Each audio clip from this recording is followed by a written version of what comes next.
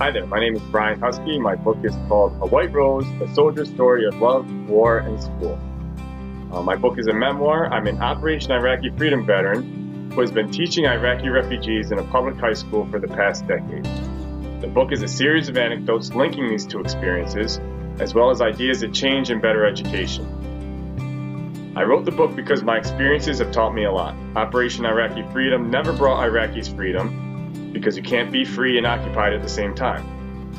Similarly, compulsory education will never be the best way to educate, because forced learning is like forced peace or forced love or forced freedom. Plato said that knowledge, which is acquired under compulsion, has no hold on the mind.